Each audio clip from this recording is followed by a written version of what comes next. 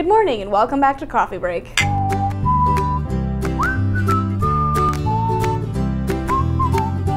Yesterday on Earthlings, you saw that we have free promotional materials.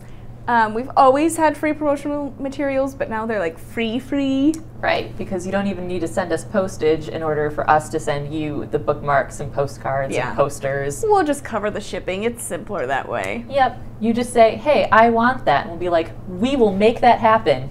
Yep. We have like a whole flock of carrier pigeons that we send out our promotional materials with.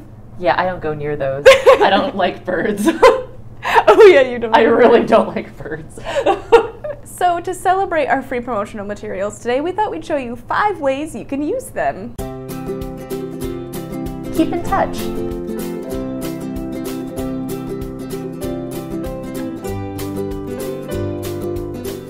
Keep your office private.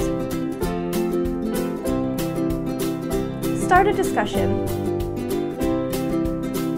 Save pages from getting dog-eared.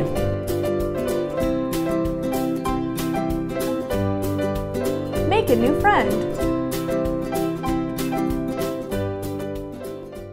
So if you have more creative ideas for how to use promotional materials, please share them. Next week, we're going to be continuing our Social Media 101 for Authors series, so... Twitter, I believe, right? Yeah. We'll teach you how to tweet. And other things. Tweeting. The art of tweeting. Anyway.